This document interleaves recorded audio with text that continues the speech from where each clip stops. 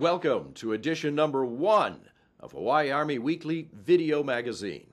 During the coming weeks and months, our goal is to increase your awareness of our installation and provide insights about Army life in Hawaii. We begin with a story about our Hawaii environment and about the delicate ecosystem that makes Hawaii a unique and fragile home to hundreds of plant species.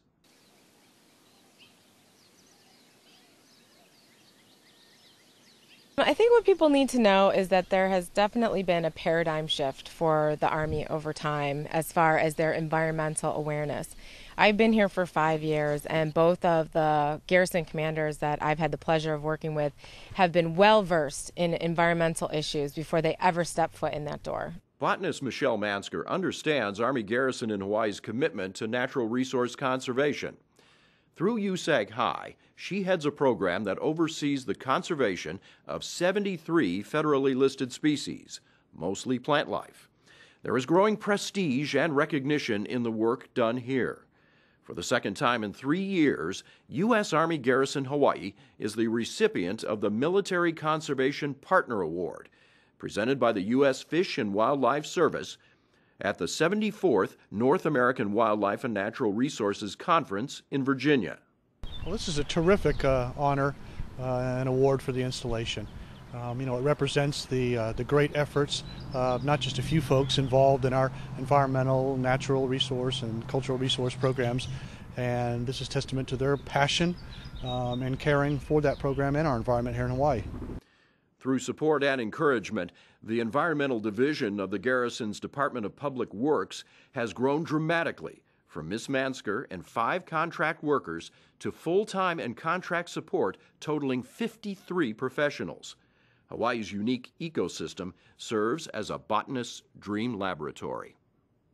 People like to call Hawaii a natural laboratory because you may have had one seed get here every 10,000 years, and from that you may have 20 species that evolved.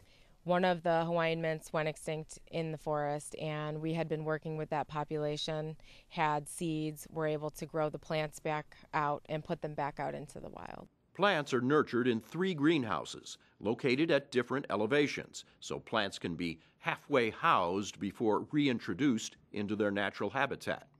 Thousands of plantings are reintroduced into the wild each year, oftentimes involving traveling to remote and geographically treacherous locations during the wet season, usually October through February. Many locations can only be accessed by helicopter and by rappelling down treacherous cliffs. Well, the Army realizes that we are guests here in Hawaii. We have a huge footprint with regards to our installations, our training areas, and that type of thing. We need to make sure that we do our very best to protect and preserve those areas. So I think this award is just testament to the Army's commitment to doing that. Garrison-Hawaii and Mansker received statewide recognition when the official state flower became endangered after a brush fire and was nearly lost, except through the efforts of this program. This species right here is the state of Hawaii flower. It's very indicative of the situation in Hawaii in that this is in fact an endangered species. This is one of the species that we are shepherding. We lost 98% of the individuals of this species left on Oahu in a fire 2 years ago. And thanks to the Army's management efforts, we're able to put this back out into the field so that population's not lost forever. The rescue of the hibiscus is one of many success stories. Daily work is performed in remote places such as Makua Valley and here at Palikea in the Waianae Mountains. Workers reintroduce plants to their native habitat. This day, they are setting traps to reduce rodent danger to protect the Oahu tree snail in cooperation with the Nature Conservancy.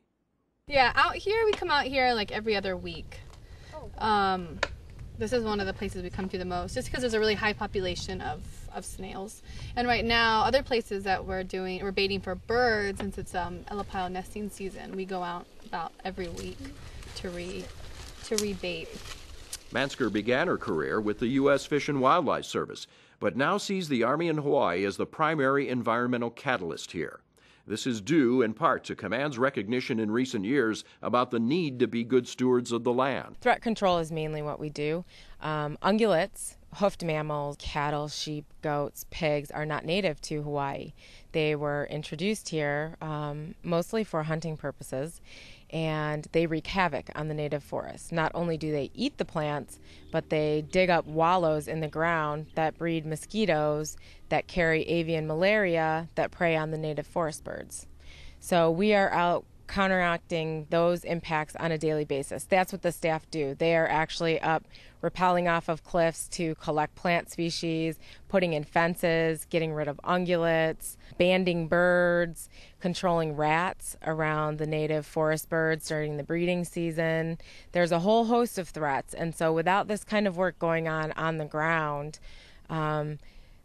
there's no way these species would survive long term. And there's a long history here in Hawaii with past garrison commanders and some of the folks who've worked here in Hawaii to kind of try to be at the forefront of our conservation as well as our sustainment efforts here. And Hawaii is starting to get more and more of a name for itself with regards to our efforts. For a better look at what is being done to preserve our natural resources here on Schofield Barracks, next month the Environmental Division of the Department of Public Works will host an open house at their greenhouse located near Area X.